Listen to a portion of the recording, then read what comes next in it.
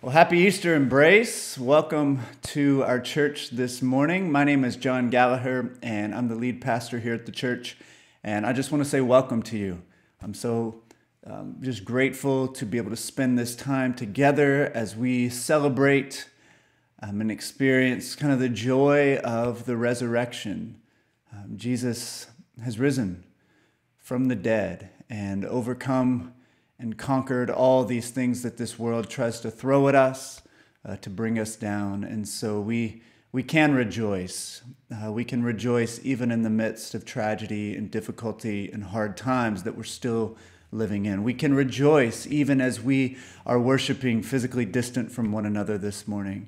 We can rejoice even though we are facing really difficult things in our personal lives and in our families, because we know that Jesus has overcome evil and death, and we wait and we long for that day when Christ will come back and set it all right and wipe away every tear from every eye. We'll breathe new life into this world and recreate this creation so that we can live in true abundance where everyone can have access to the things that lead to flourishing. And so we can celebrate the joy and the power of the resurrection that we can experience right now, but also we can long and look forward and celebrate that day when all will be made well. And I can't wait for that. And so today we pray all together, come, Lord Jesus, come.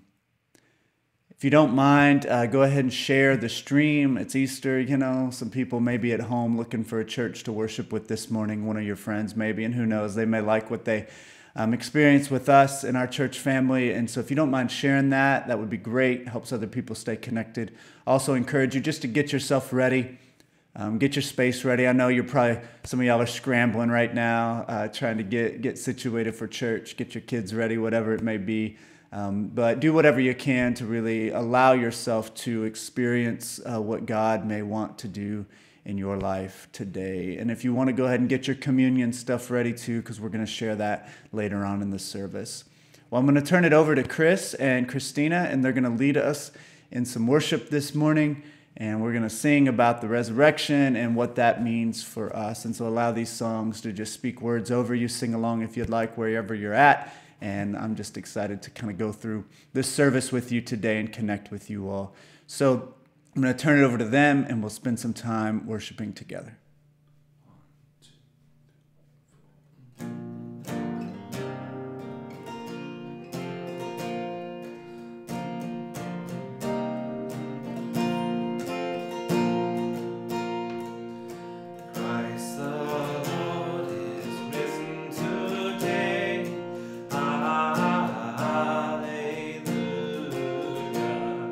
Sons of men and angels sing.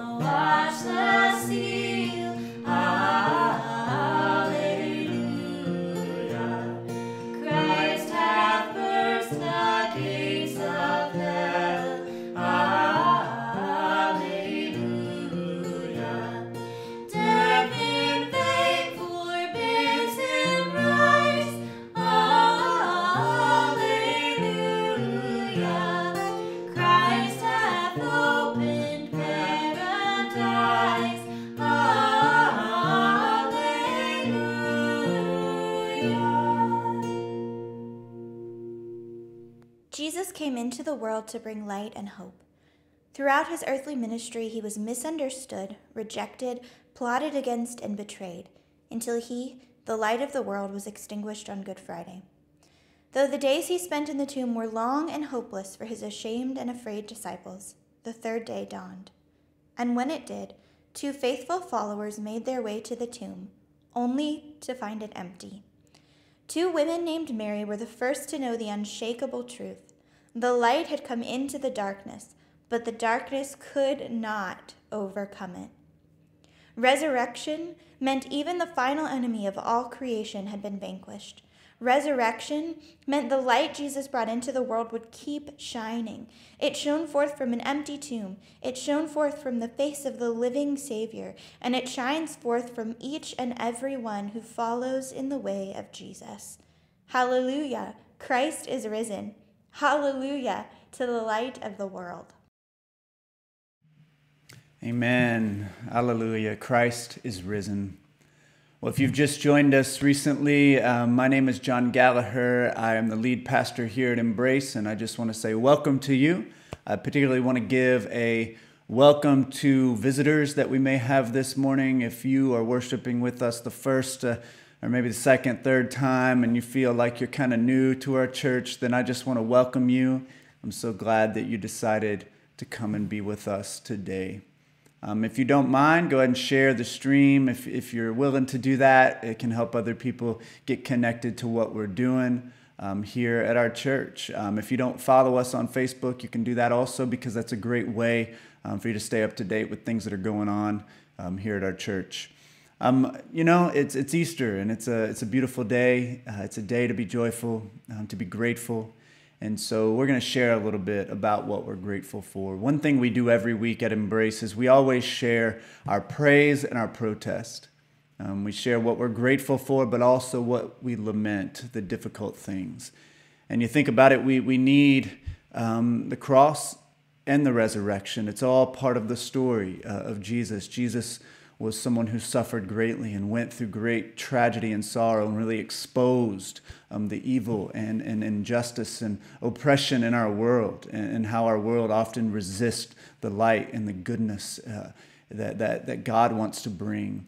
And so we can't lose sight of the cross, but we also have to keep our eyes focused on the resurrection as well. And so we live in this tension between praise and protest, and gratitude and lament. And so even on Easter, I still want to give you an opportunity to share if you're protesting or lamenting everything, because the reality is we're coming into this Easter still with heavy hearts. Today is the day that many years ago, Martin Luther King was assassinated, and that really is just a reminder each and every year of the hatred and the violence and the just divisiveness and difficulty that is pervasive in our world, and how often we try to silence and extinguish the light that God brings into our midst. And so, we're mindful of that today, but we're also keeping our eyes focused on Jesus and the resurrection as well. And so we live in that tension. And so my question for you today is, what are you praising God for this morning? What's bringing you joy? What are you grateful for? But also, what are you protesting this morning? What are you lamenting? What are some difficulties that maybe you're facing or you're seeing in our community? Things that you want to offer up to the community and to God this morning. And so let's spend some time interacting this morning in the comments as we continue to worship. So I'm going to turn it back over to Chris and Christina, and they'll continue to lead us in worship.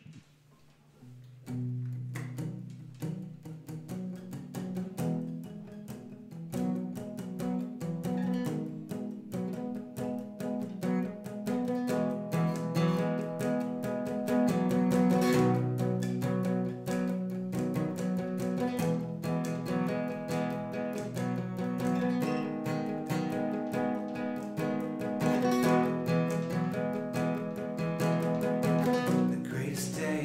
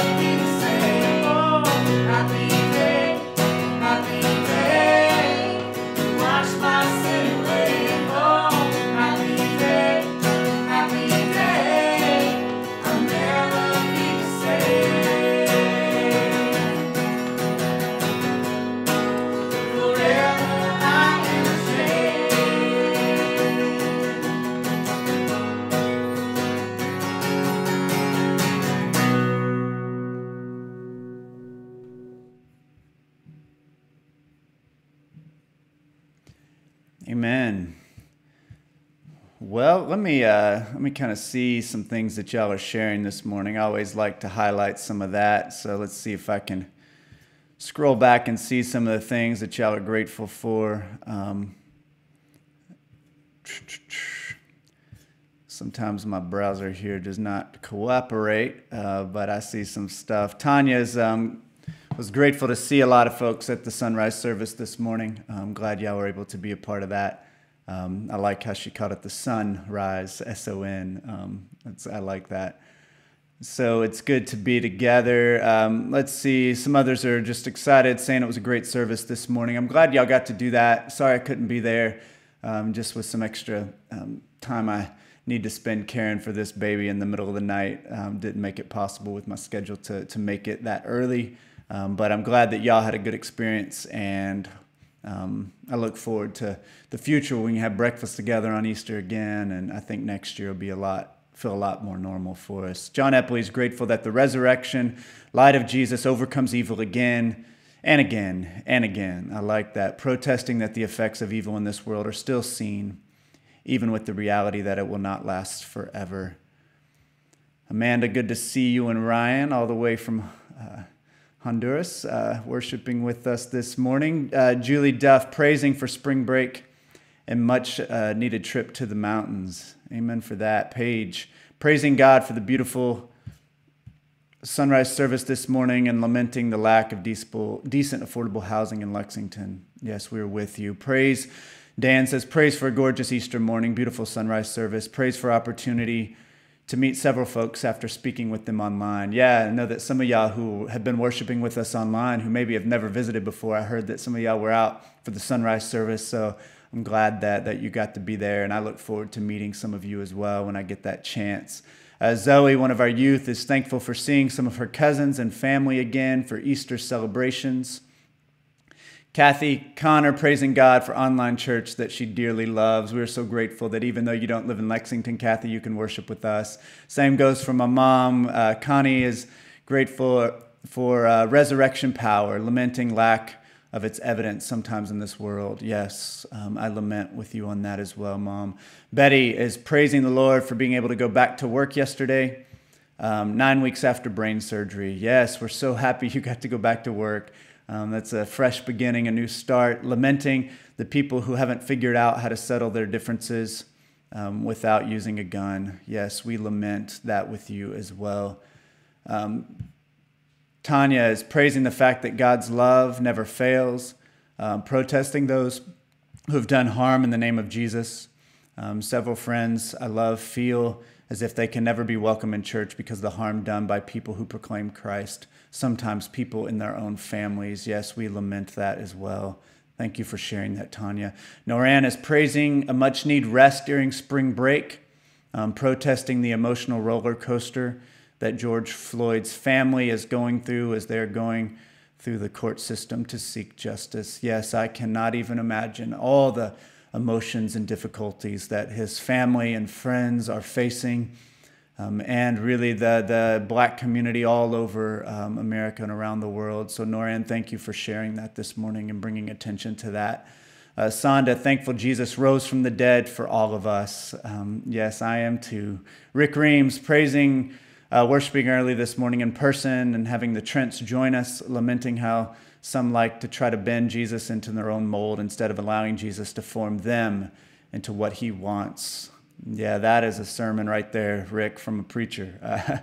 Nonetheless, thank you, Rick, for sharing that. Dustin, grateful for the light of Christ that shines through so many of you, lamenting the violence and death in D.C., Georgia, Colorado, and too many other places. Death is defeated, but the victory is not yet final. Yes, thank you, Dustin, for bringing attention to those terrible acts of violence and just pain and suffering that we're seeing all throughout the week, this past week and the weeks before.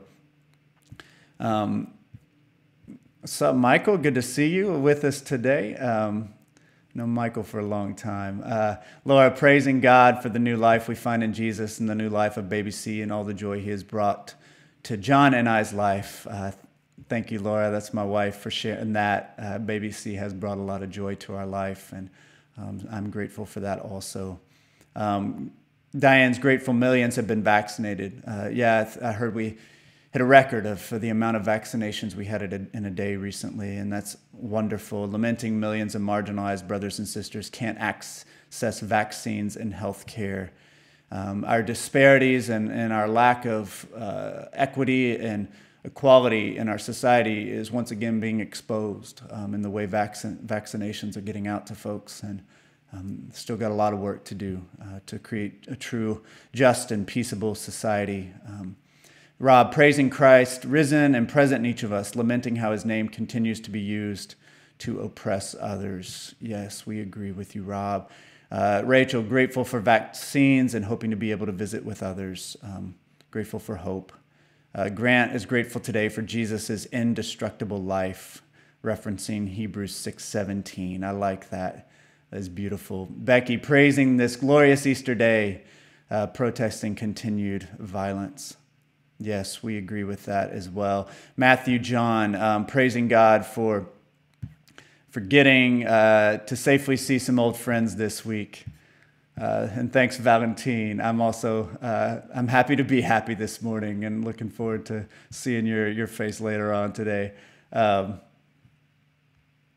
Thanks, Michael, and thanks for the congratulations. Michael was part of my youth group years ago at this church, and it's cool to be able to continue to stay in contact with him on Facebook and run into you every now and then, Michael, at your work. Sue, praising that God accepts me just as I am in the hope of our risen Lord. Lament that so many accept evil and do not push back. Yeah, so much stuff y'all are sharing this morning. Continue on if you would like. But I like to read those because it's really a sacred time when we can be honest and be vulnerable and share what's on our hearts. And so it really does bring me joy to hear your voices. Often on a Sunday morning, I may get to talk to a few of you when we're in person, but the beauty of online is that I can hear from so many of you, hear your hearts, hear what you're facing. And we're trying to think of creative ways to bring some of that element into our times together when we come back together in person here soon. And so we're going to get all the good stuff when we get back in person, and I'm really, really longing for that day. So thank you all for being a part of our time together this morning. Continue to share your thoughts and ideas and to continue to connect this morning through the comments. That's the beautiful thing about online church. There's limitations for sure, and I love being together in person much more. But one of the good things is we can connect with one another even as the service is going on. And so feel free to do that. Let me share just a few announcements with you today. If you are able to give to support our ministry here at Embrace, if you see this as your church and you want to make a gift to support what we're doing to help continue make this beautiful community possible, we can't do it without you. So thank you for your support and your continued investment in this ministry and your community. It's an act of worship, I believe, when we give as well. And so you can do that at embraceyourcity.com/give. You can find all the information you need. embraceyourcity.com/give. And you can find all the information you need. Thank you for your support. We truly appreciate it. Also, we value prayer at our church. And so we have a couple opportunities for prayer. We have an email, prayer@embraceyourcity.com. I use this email to get it out to the prayer team. Tanya facilitates that and gets it out to the team. When there's urgent requests, she usually will get those pretty quickly after they come in and get those out. So even if you have something, hey, I need prayer right now, send it out. If you got our numbers, you can always text and ask for prayer too. But that email is the best place to start with that. And then also, we get together at 4 on Wednesdays to pray on Zoom. There's a good core of us who get together each week.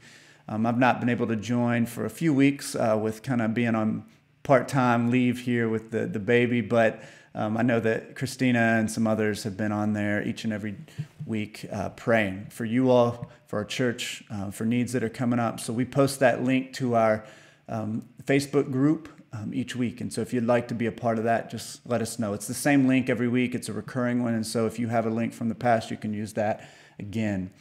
Also, one thing we've been doing for the last few months is that we've been doing sermon talkback sessions Mondays at 8 on Zoom. We don't believe that you come to church just to hear a sermon. That's not how you're going to grow, just by hearing a sermon. You're going to have to wrestle with it. either on your own or in community in person or through Zoom. But this is an opportunity for y'all to wrestle with the stuff that we're dealing with. It's on Mondays at 8 on Zoom. Come join us, thoughts, questions, ideas. Let's have some conversation. And so we post that link to our church community group. Also, it's the same link every week as well. So you can use a past one to get to that. And then let me see what else we've got today. I'll just show you some important dates. This last week, a youth group resumed from 6 to 8. Wednesdays on the Lawn was supposed to resume, but our weather got a little cold and a little nasty. It didn't rain as much as I thought it would, but it was still pretty cold out there, and so we ended up canceling that. But we'll be back on for this week. So far, the weather looks pretty good, so hopefully that holds, and we'll be back Wednesday night each week, Wednesdays on the Lawn at 7 o'clock. Come join us. Bring a mask. We'll be doing physical distancing, but we can still be social and talk and connect with one another. And so Wednesday, come for that youth group. If you're a middle school or high school kid, you're welcome to join us for youth group. We'd love to have you. Whether your family comes here or not, you're still welcome to join us for youth group 6 to 8. They're going to join actually from 7 to 8 for Wednesdays on the Lawn. And I'll also let you know if we cancel Wednesdays on the Lawn for weather, youth group will still happen. We're not going to cancel youth group for weather. They'll still meet indoors together. So just keep that in mind. And then finally, we're going to get our feet wet, get back into being in person on Wednesdays on the Lawn. And then in about a month, on May 2nd, just a few weeks from now, we'll be doing outdoor worship at 9 a.m. every single Sunday. Should be a little warmer by then at 9 a.m. And then hopefully by the summer, we're looking at a targeted beginning of July to come back indoors for worship. And I'm looking forward to that for sure. And so keep that in mind. We'll be reminding you about all this stuff. Let me show you where we're at in our calendar for the church calendar. It's what we use in the Wonder Room with the kids. So since we're not able to go to the Wonder Room and be in that actual space, we're showing you the calendar each and every week. You can see it's pointed to the cross. That is the sign of Jesus, of the resurrection, the crucifixion and resurrection. But as we start in the white tiles, we are in Easter, the season of Easter. And so today kicks that off. And so we have come out of Lent. It feels like we've been in a whole year of Lent and fasting and giving up things and struggling. And so I'm happy to celebrate a little bit on Easter and happy to have sunshine as well. So I'm going to show you our Wonder Room story for today. Christina's going to guide us through the story of the resurrection. Then I'll just share a few words with you about kind of some of the scriptures and break some of that down for us. So let's continue to worship and to learn as we dig into our Wonder Room story. And kids, I want to hear your thoughts, all right? So get your parents to help you if you need it, to type out your thoughts. What are you wondering about this story today? Good morning, boys and girls, and welcome to the Wonder Room. Today we are going to hear the Easter story, so take a moment and get yourselves ready.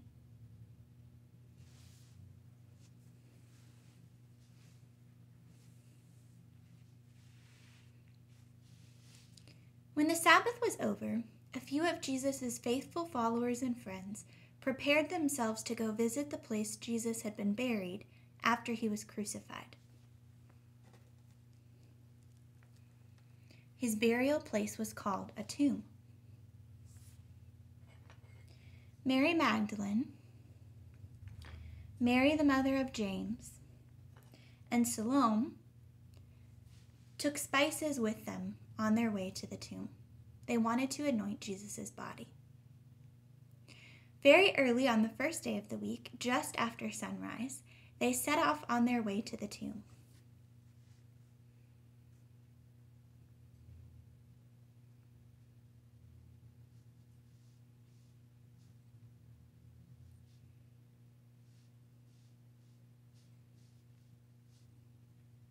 While they were walking, they asked one another, "Who will roll the stone away from the entrance of the tomb?"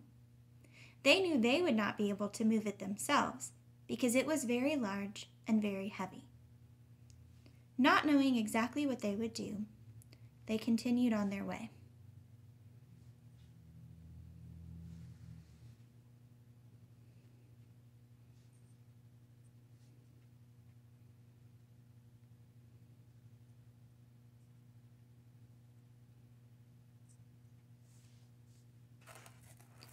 When they were close enough that they could look up and see the tomb, They were amazed to realize the stone had already been rolled away. As they hurried and entered the tomb,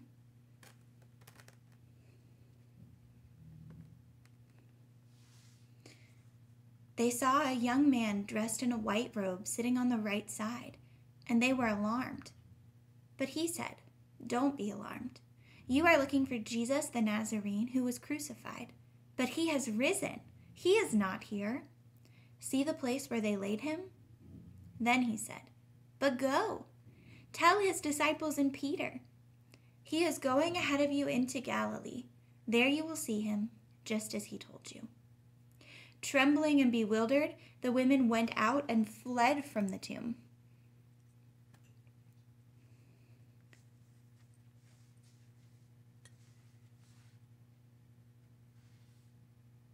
They said nothing to anyone because they were afraid.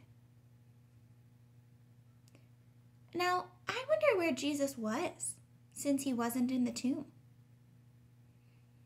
I wonder how long it took for the women to feel calm again after they found Jesus not in the tomb. I wonder, have you ever heard news that scared you? What else do you wonder? What questions do you have? Type them in the comments below, and we will wonder together after this song.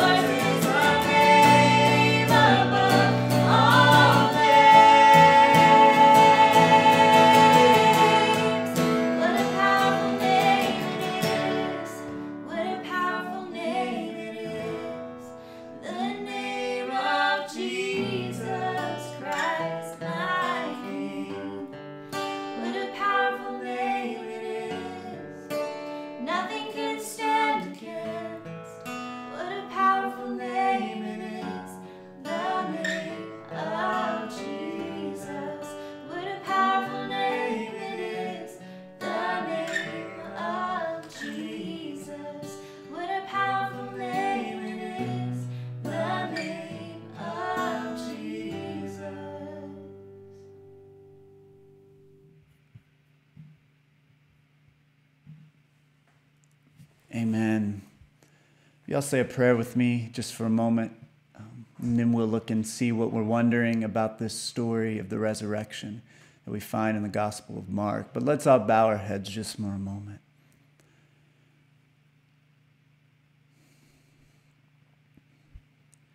Why don't we begin our time of prayer just by praising God and giving gratitude to Him? So take a moment, and whatever's coming to your mind, whatever you are feeling grateful for, if you want to with your family or just where you're at right now, just speak those things to God in prayer and thank Him for the things that you are grateful for.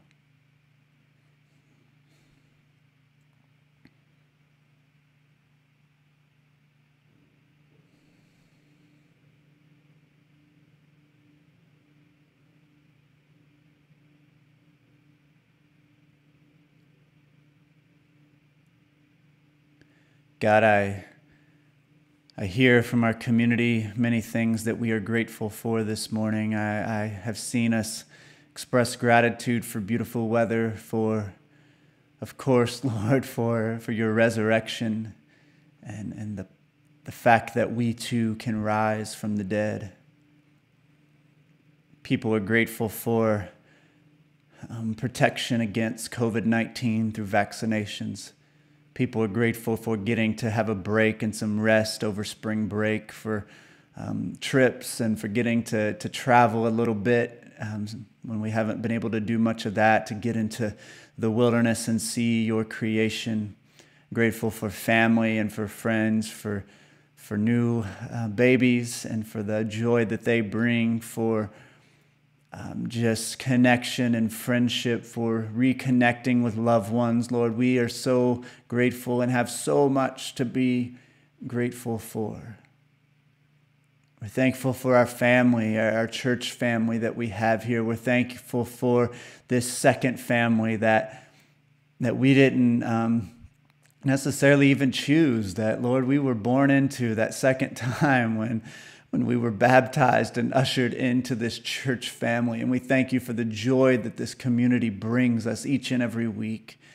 I'm thankful for the steadfastness and the perseverance of our people, that they have stuck with us through so much. I thank you that after a year of just so much difficulty and separation and pain, that God, that we have stuck together, and so grateful for that.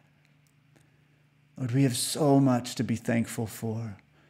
God, we also have so much pain and struggle that we want to lift up in prayer. Lord, we just want to pray over all the things that people are struggling with today, the pain that they're feeling.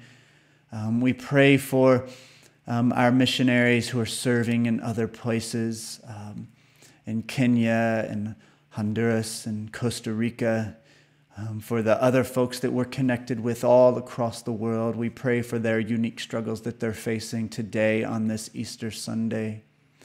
God, we are just praying for those who are dealing with depression right now. This has been a struggle that has been intensified for so many people throughout this pandemic. We pray for those who are experiencing debilitating anxiety today. Another thing that has just been really just amplified over the last many months. We pray for those who are struggling financially with work. We pray that maybe these stimulus checks could be used to bless some folks, and that they could be able to get a little bit ahead or catch up to a place that they were at before. We pray for provision for folks. God, we pray for those suffering from loss. We pray for those who are being just triggered and experiencing trauma all over again as they see the news of the violent acts that are taking place around our nation, as they see the news of devastation happening from just our environment just lashing out in many ways from years of ecological devastation. Lord, we pray for those who are struggling as they have watched the trial of Derek Chauvin and the things that have gone on there, and just the way that is impacting people on such a deep level.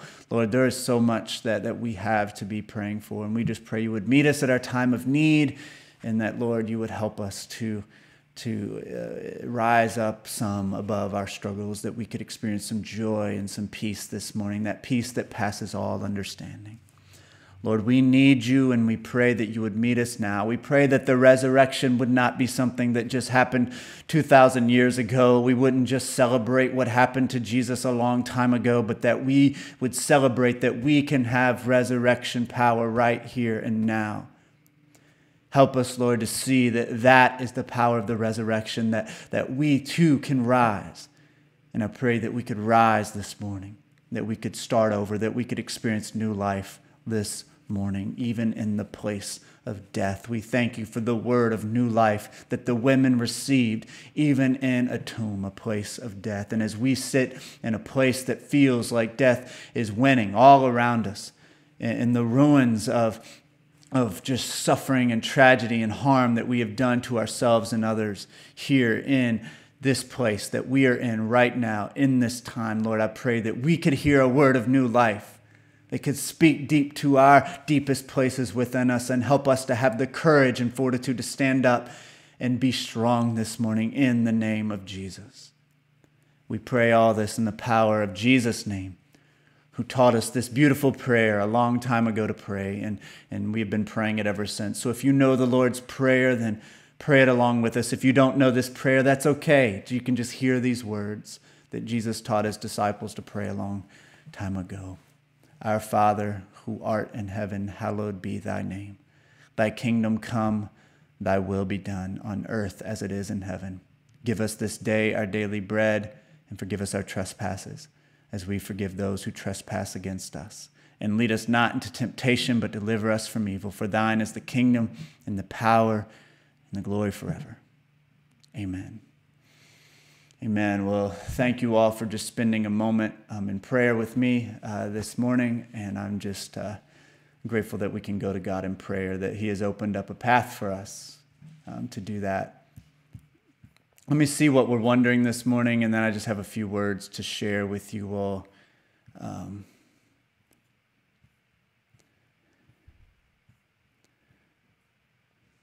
Stacy's wondering about the spices. And then kind of making a humorous comment about an accusation that was leveled against the early Christians, that they were cannibals. And you think about the Lord's Supper, I think that was probably the reason, Stacy, as you probably know. But when they talked about eating the bread, the flesh of Jesus and drinking the blood of Christ, many people took that literally, and they were accused of that. There was a lot of misunderstanding about Christians, particularly the early Christians. So thank you for pointing that out, Stacy. Dustin, he realized he realized that Mark includes Salome and Luke, or Mark includes Salome and Luke includes Joanna, but they both include the two Marys. Yeah, he was just pointing out, he just realized this recently, I think is what he was saying there. Zoe, one of our youth, wonders if anyone had such faith in Jesus that they knew he would rise from the dead. Yeah, was anybody expecting this? Did anybody expect that? That's something I wonder too.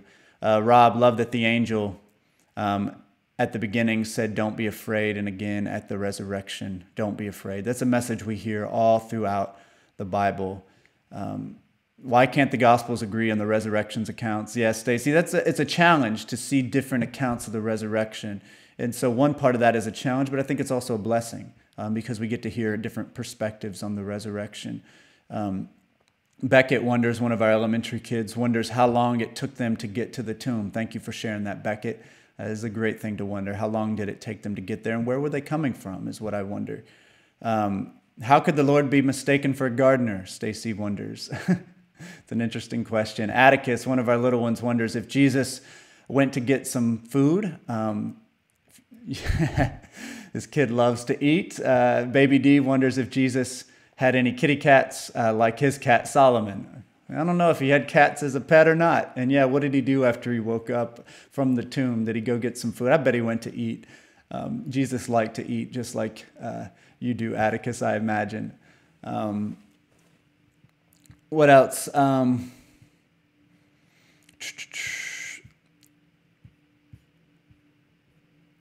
Let's see. Kathy Connor, I wonder what the women discussed about the empty tomb as they hurried away. Who took him? Where is he? What if someone thinks we had something to do with it? Who did this? I'm so devastated. What can we do? Yeah, I'm sure what was going on as they hurried away. Yeah, they were terrified. Mark is really honest. He doesn't say like they were overjoyed. No, they were terrified. And that's something that I wonder about. Well, why were they so terrified at the thought of resurrection?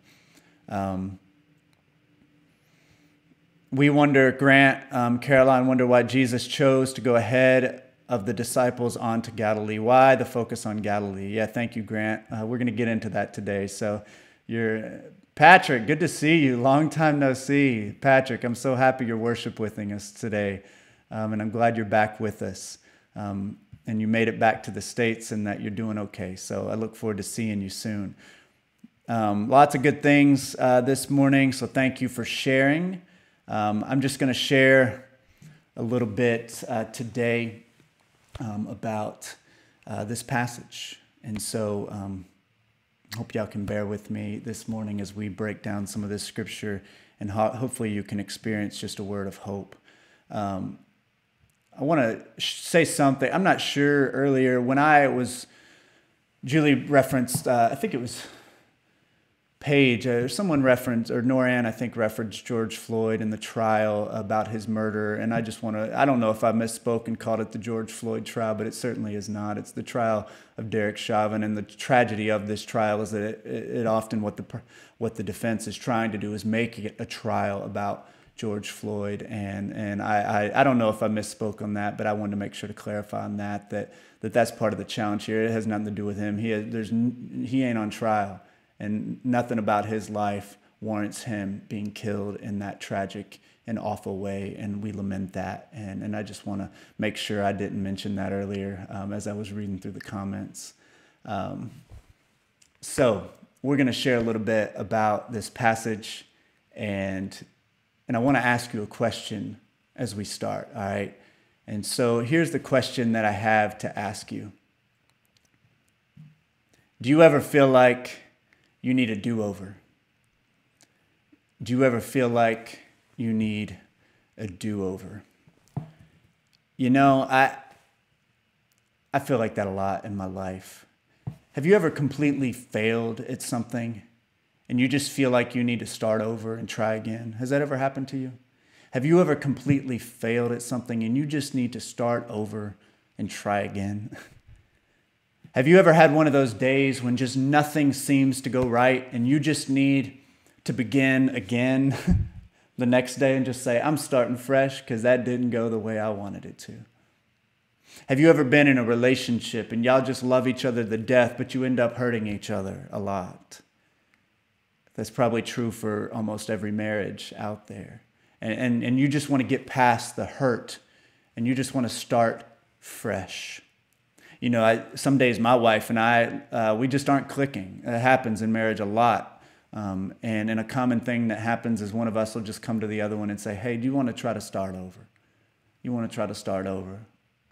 Let's see if we can begin again. And sometimes that works. Sometimes it's a little easier said than done.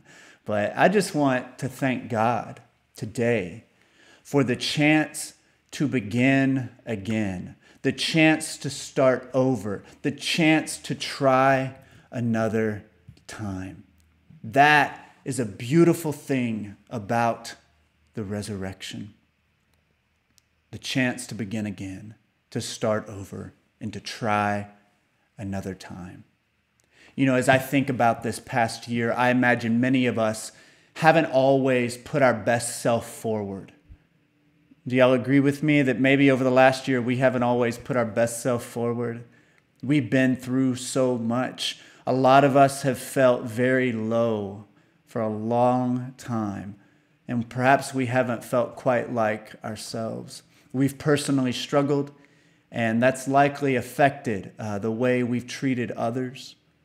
Am I right in assuming that many of us could use a fresh start or a new beginning, maybe an opportunity to do better? Am I right on that? We're going to get into this a little bit because I think that we do have that invitation and that offer this morning. First, let me remind you about the three subplots that I've mentioned that we find in the Gospel of Mark. And what we find is Jesus created community by calling disciples. And so Mark really does focus a lot on Jesus' relationship to his disciples. Mark also spends a lot of time focusing on Jesus' ministry among the crowds. And the crowds were this kind of teeming mass of poor and struggling people. Majority of the world was poor and lived in poverty and suffered. And Jesus spent a lot of time among those folks. Also, a big part of Mark's gospel is Jesus' conflict with the authorities. He's always having a conflict with the authorities, the religious and political authorities. And really, the Jewish authorities were both. They had political power and also religious power. And so at the end of Jesus' life, in these last few chapters of Mark, we find all these actors in the story on the stage for the final act. And every one of them, all three of these folks share something in common, and it's a tragic thing they share in common. But what they share in common is this: every one of them rejected Jesus. They all rejected Jesus. Now, we should expect the authorities to reject Jesus, all right, because Jesus challenged them over and over and over again. He didn't let up. He was very critical of the authorities. He actually went into their territory and would do these direct actions sometimes that really made them angry, disturb things, disrupt things. He really did not back down in his critique of the way they treated and hurt people. All right? We also shouldn't be surprised that the crowds eventually turned on Jesus either. Crowds can be fickle. Crowds are often swayed by popular opinion and in the way that media and power spins and manipulates things and messes with our minds. Today we see that the crowds can be easily manipulated by social media and the way that things are kind of just inserted and put it into our feeds, and we believe that they are true. It's also just very easy to go along with the crowd. Right? It's easy just to go along with what the crowd's doing. I imagine sometimes if I was there in the crowd when they chose Barabbas over Jesus, if I would have maybe just gone along with what the crowd was doing. The crowd eventually, at the end of Mark's gospel, chooses Barabbas. He was likely one of the Sicarii who were known to slit throats, and they were revolutionary guys who were really going against the Roman Empire, and they chose Barabbas and his way of resistance, which was violence, over Jesus' way of resistance, which was love. The authorities and the crowds rejected Jesus, but if one group was going to stick with Jesus, if one group was going to stick with him, you would think it would have been his good friends, these disciples who ministered with him and spent time with him for 3 whole years. You would think they would stick with Jesus up until his death. But no, they rejected him. And their rejection probably hurt Jesus the most. Just a side note that I need to say, in a lot of my research, these 3 subplots have been put forth. There's 3 subplots that we find in Mark, but there's actually a 4th subplot that's really important in Mark. And we see it at the resurrection, and we see it at many times, all the way from the beginning of the gospel, where all the way at the beginning, all the way to the end. And this 4th subplot is this. It's the way that women respond to Jesus in the gospel. Mark holds women up in his gospel really as examples of true leadership and discipleship. He truly does. While the authorities and the crowds and the disciples do reject Jesus, the women, they stuck with him to the end, and they model for us what it means to be a true leader, which is a servant leader. And that's what Jesus came to do. And the women figured that out way quicker than the men did. They are a model for us what a true disciple ought to be. And so I want you to know that that 4th subplot is running through this gospel, and we need to pay attention to that. So Jesus faced so much betrayal. In his last moments, he was deeply betrayed by his friend Judas, which it must have been very tragic for him. Judas became kind of a mole in the group. They were likely hiding out underground at this point in Jerusalem because it was becoming very dangerous. The authorities were searching for them. and they found a mole to stick in the group, a rat named Judas, to rat them out, right? And to turn them over. And so Judas knew that they were going to the garden to pray. And so Judas led the authorities to the Garden of Gethsemane, straight to where Jesus, James, John, and Peter were all praying. Once the authorities arrived to arrest Jesus, the disciples were afraid and fearful, and they all ran away in fear and fled, leaving Jesus all alone to face his imprisonment, his torture, and unjust trial.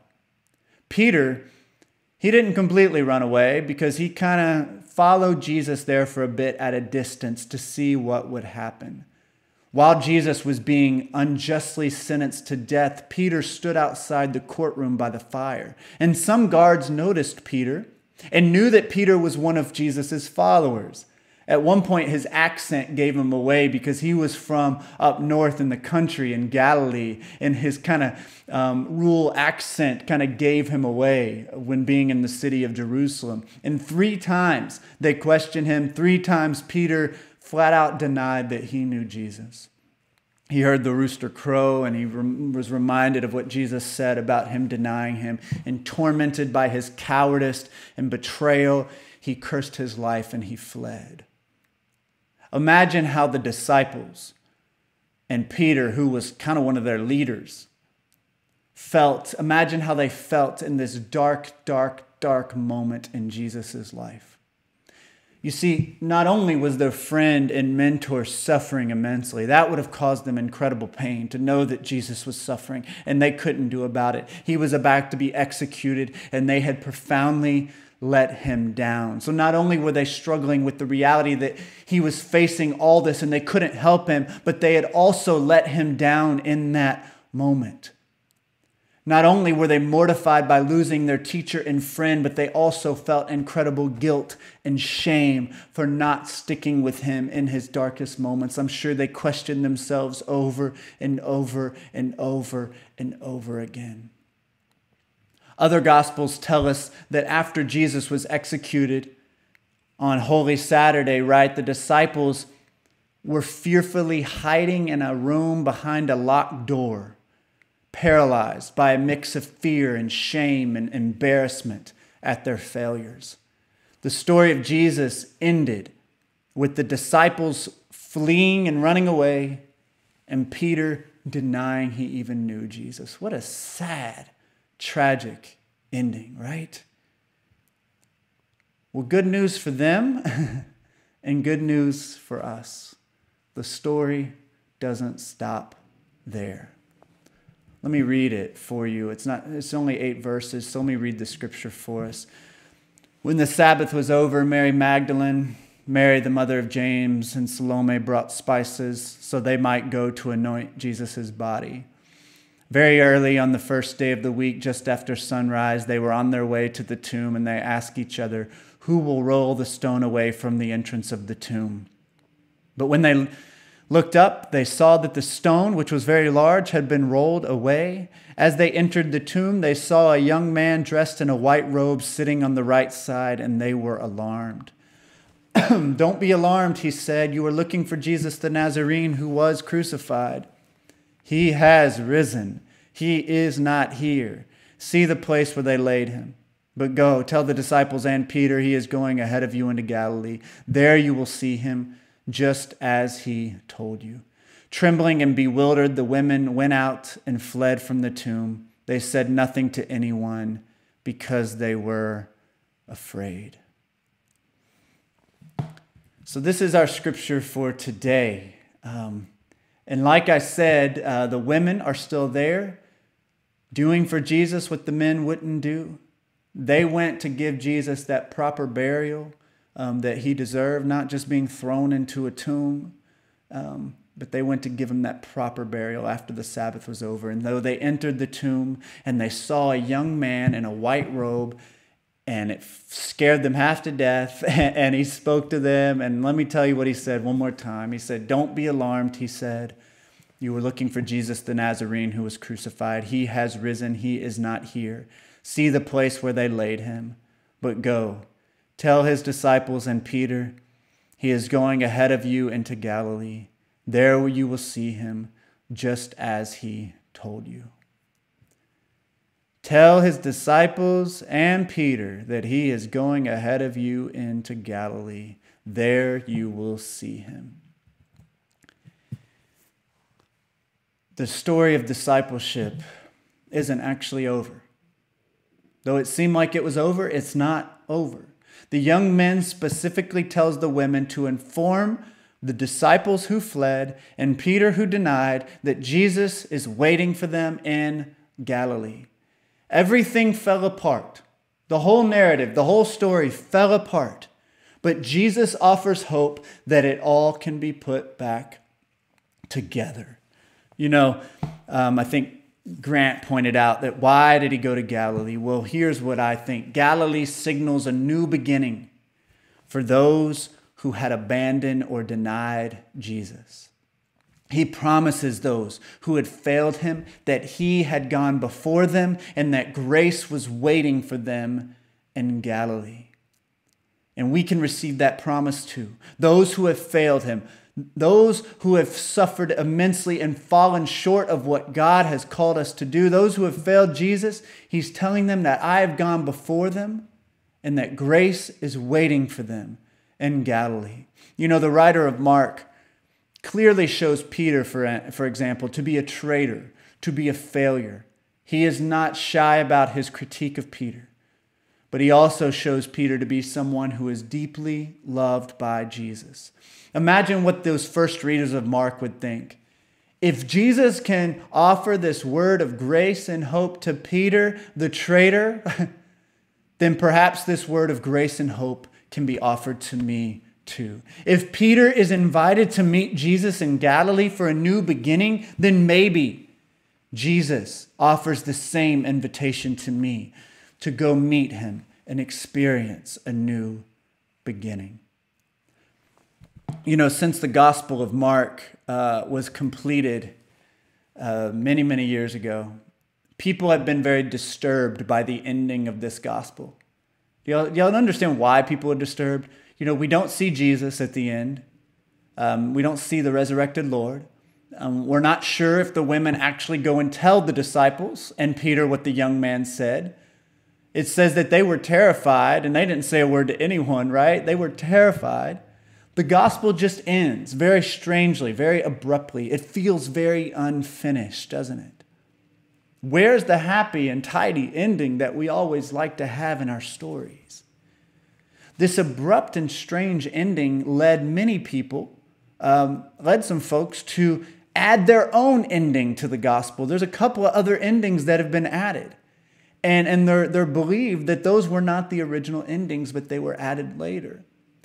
And really what they seem to be doing is trying to add additional endings to the gospel to try to make it more acceptable. But isn't this what we've done ever since Jesus died and rose and went into heaven? We've been trying to add things to the gospel to try to make it more appealing and acceptable. We twist it and try to make it a little more palatable to what we want to read, instead of reading the gospel for what it really is, a book about how to be radical disciples of Jesus. The ending of Mark is very strange, but I think there's power in the way Mark ends his gospel. His unfinished ending signals to us that the story isn't actually over. It's not over.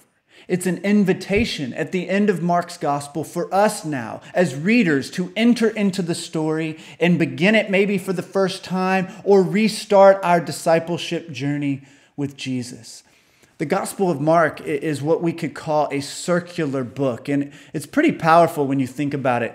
So it began in Galilee with a call to follow Jesus. And everybody, these disciples and many others followed Jesus along the way. And their way eventually took them to Jerusalem, and the story ended in tragic failure and disappointment. Yet at the end of the book, the disciples are invited to go back to Galilee, the place where it all began, and start the journey over. The story takes us back to the beginning so we can start over and go at it again. In a sense, the story, as we move through it time and time again, takes us deeper and deeper and deeper into discipleship. The only way, if we're going to see the resurrected Jesus in this story, is we've got to go back to Galilee, and we've got to find him on the way. The empty tomb matters to Mark, but what really matters to Mark is following the resurrected Jesus in our day-to-day lives, in our communities, in our families, in the places where we live and work. You know, as I've studied the Gospel of Mark the last few months, I felt very inspired by this book. I've read it with fresh eyes. I've seen Jesus with fresh eyes. I've been inspired. I've been challenged. I'm really starting to think, what about my life needs to change? I've been inspired to want to be a better follower of Jesus.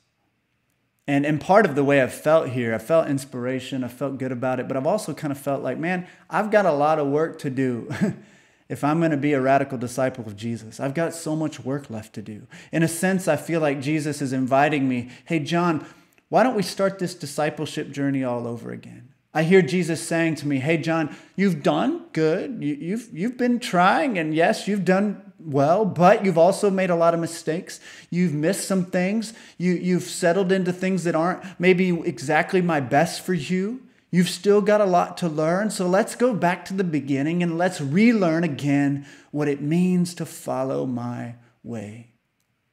You know, the powerful part of the way this story ends is that there is no ending to it. The story is not over. This is a signal to all who seek to follow Jesus that their story is not over.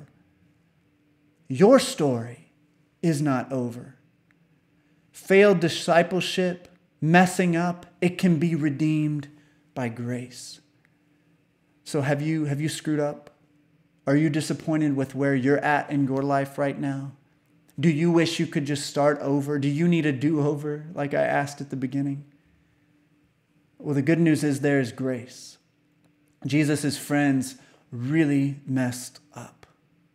They felt like giving up. They bore the unbearable weight of guilt and shame throughout their entire bodies and existence, right? Yet Jesus invited them to a fresh start, to get it right the next time. This is the power of the resurrection. That Jesus, yes, he rose from the dead 2,000 years ago.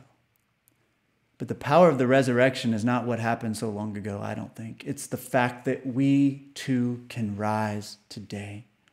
We too can rise. The power of the resurrection was for Jesus, but it's also for you. It's for me. And perhaps Jesus is calling you to rise up this morning, to take his hand, and to start again. You know, following Jesus is a hard, hard road to travel. He asks so much of us. He demands a lot of us. His way is so countercultural. It's so backwards. It's so upside down. There's rejection. There's loss. There's pain, yes. But I will tell you, there's always grace. And even in a story like Mark, where we've seen, it's a very challenging book. It makes us uncomfortable. It ends with grace. It ends with that call to go back to Galilee, find Jesus there again on the way, and let's start over. Let's get it right again. Let's get it right the next time. There's always grace for the journey. Failed discipleship can always be redeemed by grace. That's the beautiful thing about the way this story ends. The story is not over. Your story is not over. I have some questions. These are very simple questions today, but I always like to give you something to reflect on to help you kind of get into this. And if you have a journal, you can write these down and reflect on them. The first one is this: just the disciples fled. Peter denied, messed up in a terrible way. They messed up and they got off track and they were not on the way of Jesus. How have you failed to follow the way of Jesus in your daily life? And I say in your daily life because I want you to think about your day-to-day existence. How are you following Jesus, or how are you not following Jesus? Lent was a time of confession and searching your heart and repentance. And now we're at Easter, so what have you been wrestling with over the last few weeks? Think about it. Where do you fit in this story? Maybe you would be one of those members of the crowd who just kind of went along with everyone else. But how have you failed to follow the way of Jesus in your day-to-day life? And if you had a chance to start over, what would you do differently the next time around? If you could think about, man, if I could do this differently, here's what I would want to change. Repentance is not just about saying I did something wrong. It's about turning towards Jesus once again. But here's the beautiful thing. There is an invitation from Jesus. You do have a chance to start over. So will you accept Jesus' invitation to new life and a fresh start? And my hope would be your answer would be yes, and that you could come to him now, even as you're at your house or wherever you're at, and pray that God would help you and empower you through the power of the resurrection to start over and to continue and to turn towards Jesus once again. This can be the beginning of something great for you. This could be the beginning of a fresh start and a new way of living and existing in this world. Maybe you can get a little bit more on the path that Jesus has laid out for you. That's the power of the resurrection, that there is new life that's offered in Jesus. In the name of the Father, the Son, and the Holy Spirit. Amen. Well, I encourage you to spend some time reflecting on those questions as we share communion and as we sing a song at the end of our service here.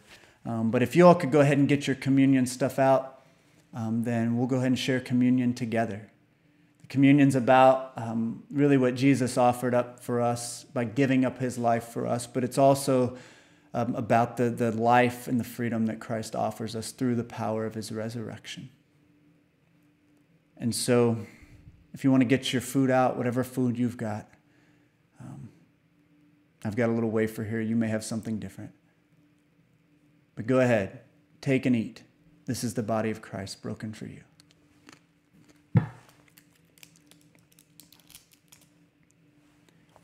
If you want to get out your drink, whatever you're going to share this morning for your drink, I've got some grape juice. You may have something different. But take and drink. This is the blood of Christ shed for you for the forgiveness of sins. God, thank you so much for meeting us here in this moment. We thank you for the promise of new life. We thank you that you give us a chance to unlearn, to relearn, to make mistakes. Give us freedom to fall down and to get back up. And we thank you that you don't leave us alone, but that you're with us through it all. Lord, it's in Jesus' name I pray. Amen.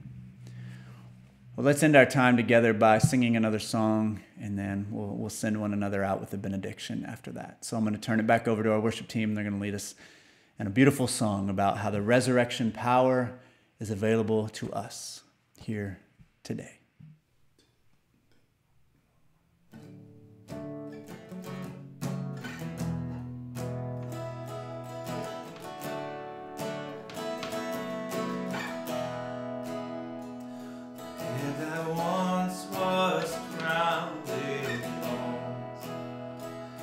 Perfect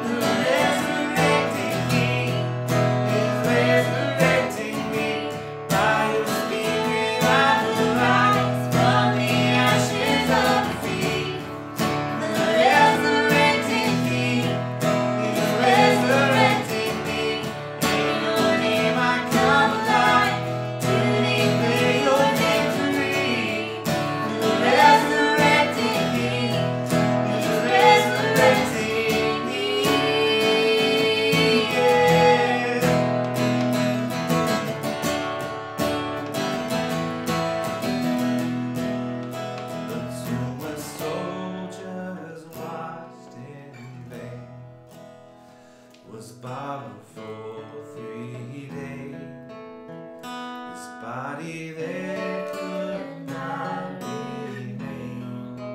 Our God has robbed the grave. Our God has robbed the grave.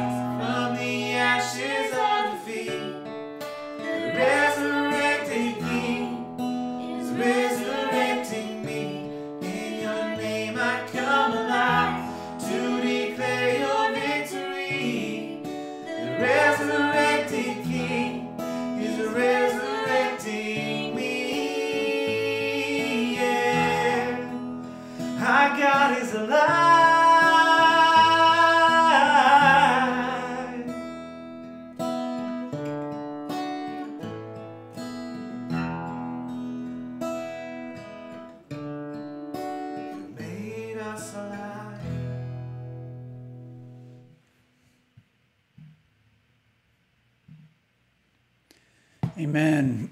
Well, thank you all for being here with us today. Thank you for spending some time with us on this Easter Sunday. There's hope. There is always hope with Jesus. And so I'm so grateful for Christ and what he gives to me and to you and to our world each and every day. So prepare your hearts to receive the benediction. May the love of God the Father, the grace of our Lord Jesus Christ, and the fellowship of the Holy Spirit be with you all, now and forever. Amen. Go in God's peace. I love you all. We'll see you next time.